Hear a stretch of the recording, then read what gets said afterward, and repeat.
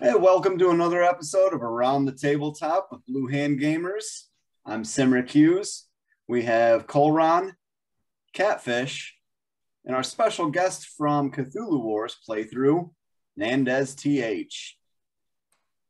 Like we said before during the playthrough, if you'd like to be, or if you are interested in checking out any of Nandez's streams, he streams on Twitch. That's twitch.tv/NandezTH. All one word. It's me. All right. I'll hand the mic over to Catfish and he will direct us some questions and topics. All right. Well, as everyone knows, this week we got voted to play Cthulhu Wars, so thank you for your votes. Stay tuned to watch out for more votes that are going to be coming up. We should be posting what we're going to be playing here soon, or what the topics or what the board game should be. So be looking out for that. But to get us started off here, our first question is, did you like the faction that you got to play with, or would you rather choose a different faction? I'm going to start out with our guest this time. Nandez, will you kick us off? Yeah, I mean, what wasn't to like about my faction? I think I had the most overpowered faction in the game. So yeah, I mean, that one's definitely just aggressive. So, I mean, I definitely like what I got. I played once before. I was the faction that Simric was, and it took a little bit, but once I got the hang of it, once I fully understood it, then I liked that one too. So, I mean, so far, two out of two for me for the factions. Nice. Colron? Yeah, I had a hard time getting used to the faction I was playing this week.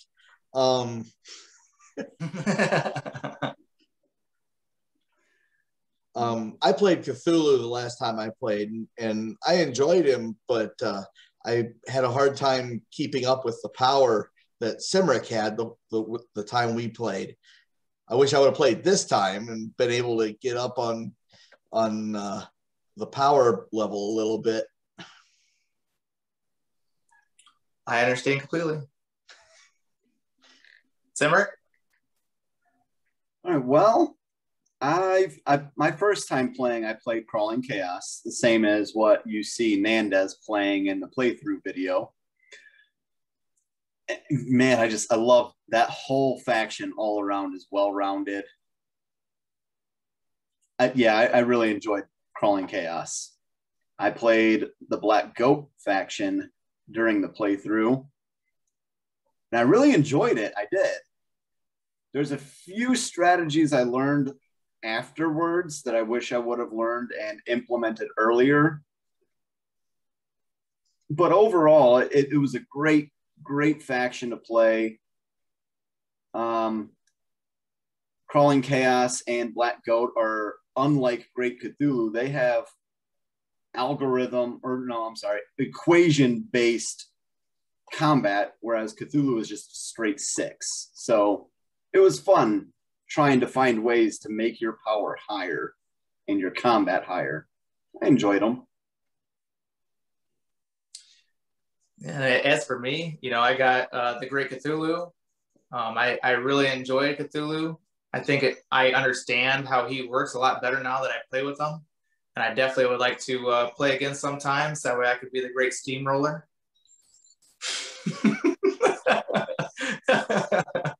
But I don't want to dive too much in that. That's going to lead me into my next question here. What was your strategy to win? Simric, we'll start with you this time. Well, my strategy this game was I really wanted to start focusing on building up my great old ones, his combat, by getting as many cultists, controlled gates, and the Dark Young, because all of those equal out how much combat he has. And at that point, if I could get a high enough number, I wanted to start hunting down Nandez's hunting horrors. Because the Crawling Chaos's ability to just bring those hunting horrors into battle for free. And then his other ability where if my Great Old One is not present, he can pretty much negate a kill die. So I needed my Great Old One, very powerful, and I wanted to just start hunting those horrors down. Obviously, that didn't work very well. Nandez, what was your strategy? Once Cimric didn't get the whatever the Yellow King or whatever that faction is, it was just strictly to keep him under control the entire time. I wasn't sure how quick you would catch on to the game because I mean it's not hard to play, but it takes a couple rounds I think to get used to understanding it.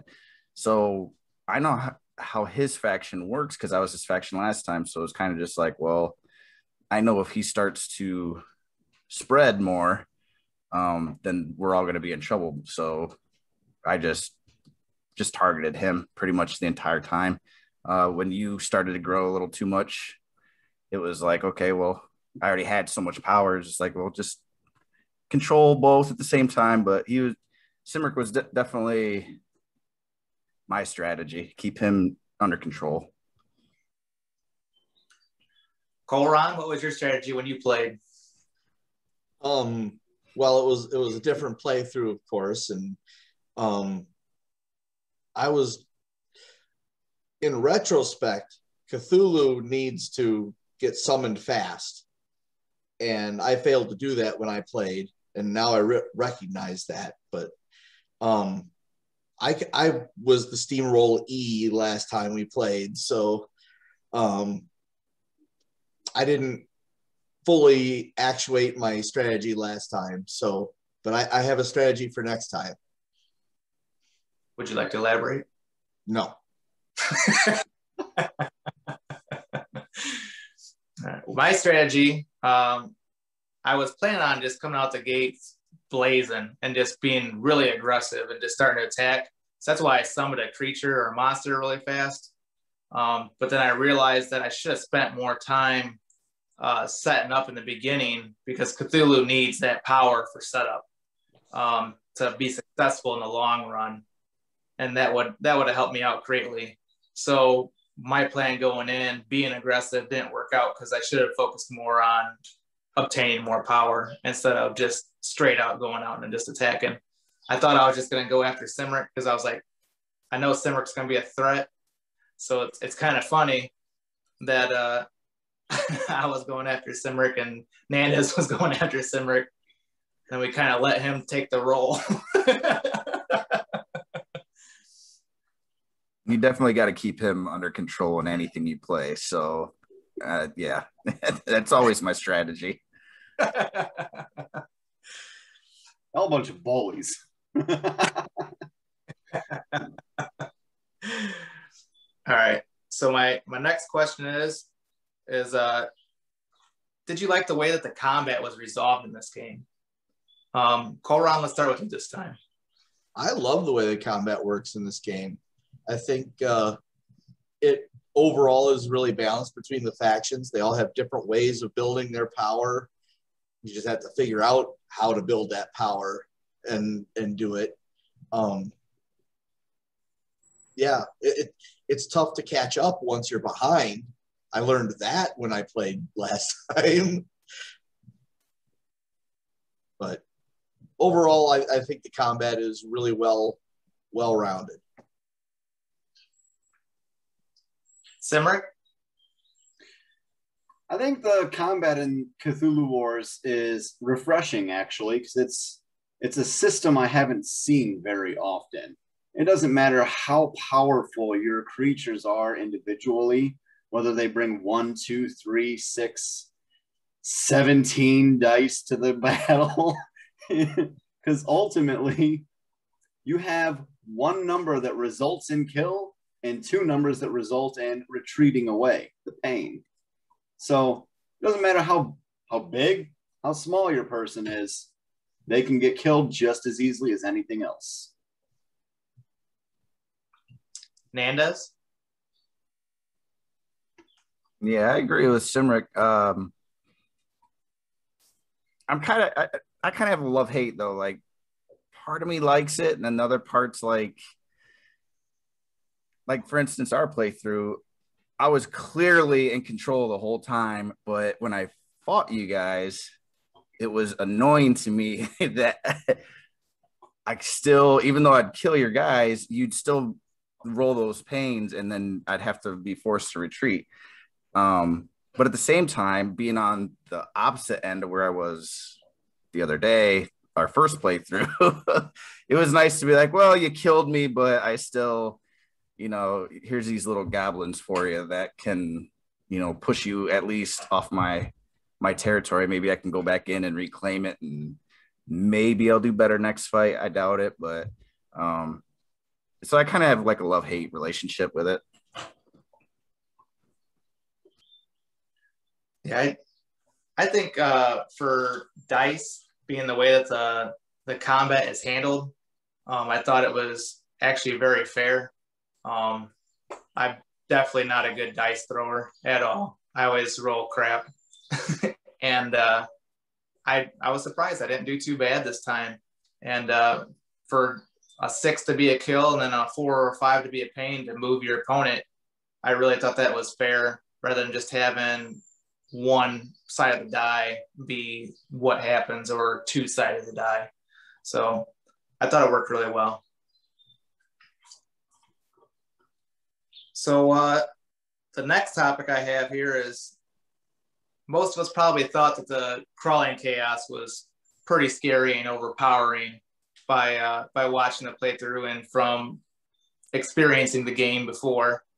But do you really think that the crawling chaos is as scary as what they should be? Or do you think that we kind of just let them get away because we were focusing on other things? I'm going to start off with Simric this time. So I edited this video. I'm almost done with part 2. And I was obviously part of the first gameplay as well, where I played Crawling Chaos. And Nandez and I both started in very similar ways. Now, I will say this. The great old one for Crawling Chaos has some very powerful combat build.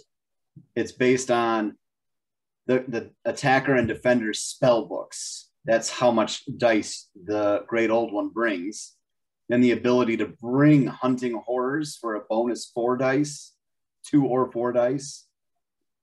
They're a general beater for sure. However, I honestly think the reason that the 2 of us played that faction so well is because we started right off the rip just building controlled gates. And once we started getting more and more power during the gather power phase, it just steamrolled us to the point where we kept going farther and farther and farther. So overall, I don't know if I would contribute the Crawling Chaos, now that I've had the time to think about it, as being overpowered. They are very powerful. But I think the power aspect from gaining power from gather power phase was honestly just fortunate strategy. I think another playthrough, no matter who you play, if you start that first round or 2 focusing on controlled gates, it'll look very similar to the Crawling Chaos, in particular from our last 2 games. I agree. Nandez, you want to take it away? Yeah, I agree with everything he said. Are they powerful? Yeah. Are they unbeatable? No. Now that I've played the game a second time, I feel like I could use any faction really, and at least try to control that, whoever has that faction, a little more, just being more familiar with the game. this is definitely a game you can't just sit back and, I mean, you have to get involved. You have to, like, some people don't like to attack because they're afraid of losing their guys. You can't be afraid to attack in this game. Like, that's kind of how I see it. Like, the more hesitant you are, the less power you're going to accumulate. And the whole idea is to keep everyone else in check while you just maintain, basically. Yeah. Koran? Well, I think Simric and Nandez's play style worked really well with that, because they do tend out of the gate. Aggression is I don't want to say it's natural to them, but they do play aggressively. So it worked with their play style, and they just basically walked right into how that faction works well. All the factions have a particular lean towards a play style, I think. And I don't think it was overpowered. It just worked for their play style. I mean, now if it's a steamroller when I play it, then it might be overpowered. Because I do tend to be less aggressive. I like to build my power first and then just smack people down. Passive aggressive.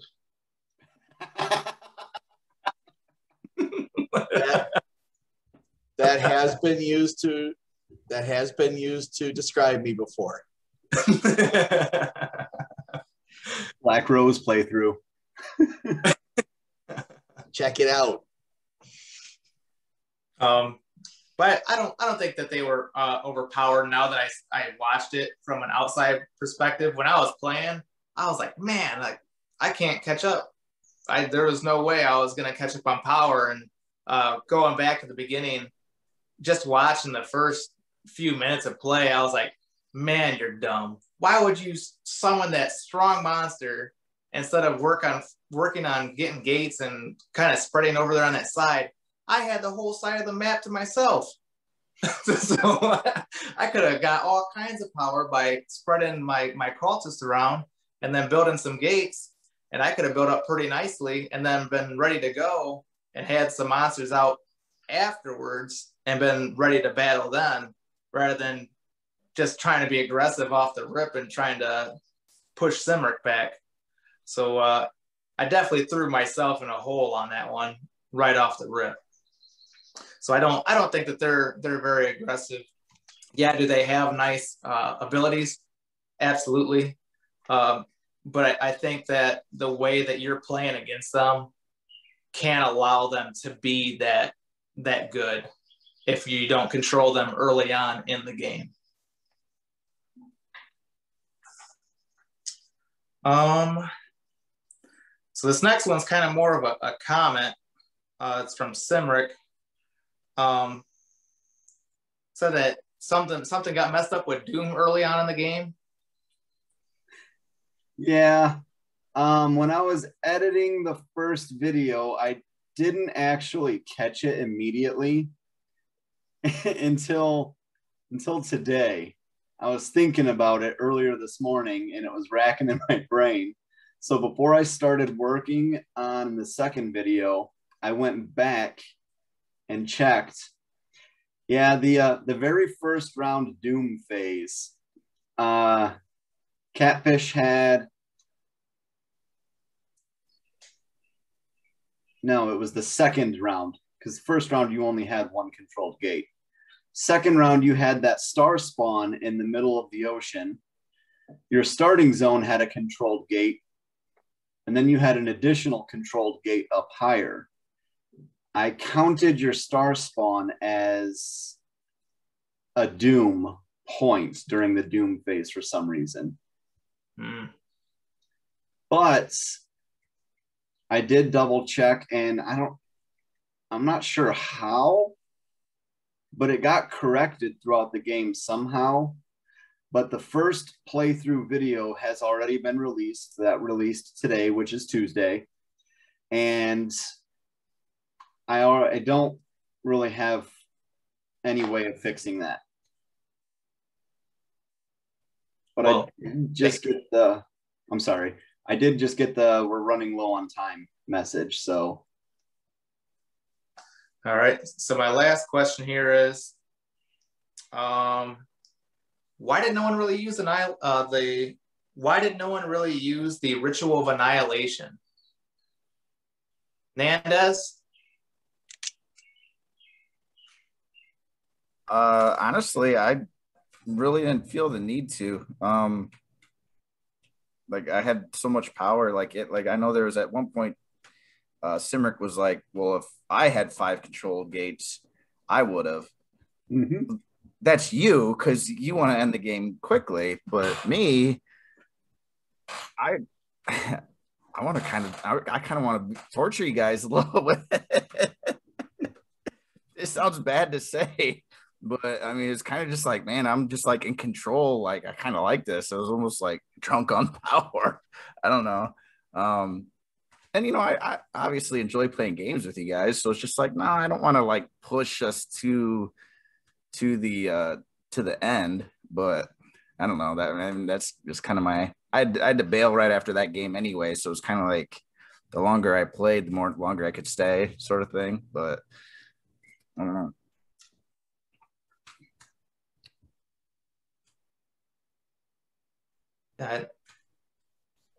Koran, when you played, did you use the Ritual of Annihilation? I never had anywhere near enough power to play to you do it. I was kind of like also there. It wasn't really oh, he's in the way. We're just gonna get rid of him. And so no, I was nowhere near. Next time.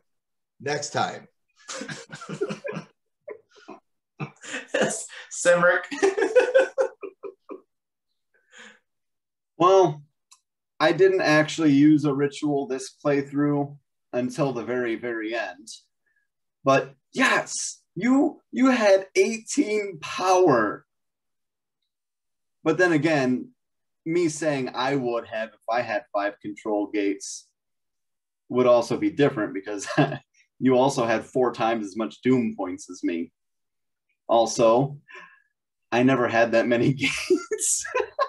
I think I only had like 3, maybe 4 one time, but never got to keep them. By the gather power phase, I only ever had 2 or 3 gates. So I never really thought it was worth it to spend all that power unless I had 4 or 5 gates. Yeah, to me, that almost seems like a mechanic that would be useful if you know the game's going to end soon, whether you're first, second, third, fourth, however many players you have. It's almost like that last ditch effort to, all right, like I know I'm not going to beat that person, so I'm going to sacrifice the power I have this round and then just deal with whatever to see if I can move ahead a little bit. Yeah, I agree with that. But even in my position, I was too far behind. If I was in the middle, I still would want to try to work my way to your position as much as I could without trying to push the game closer to the end. Because that power can be used to attack and get more control of gates. I think the most gates I had at once was 2. I don't think I ever had 3. So, Koran, I understand your pain. I mean, power was a hard thing for me to get. That's why I didn't really use it until the very end, just to gain some points. But overall, I think Cthulhu Wars was a good game. I would like to play again, and I would like to play with Cthulhu again now that I understand how it works a little better. I think that I could rock a little bit better than what I did last time because I know what needs to be done. Other than that, it's about all I have. I'm going to pass it over to Simric. You have any closing statements? Yes. I would definitely love to film take two with all four of us this time.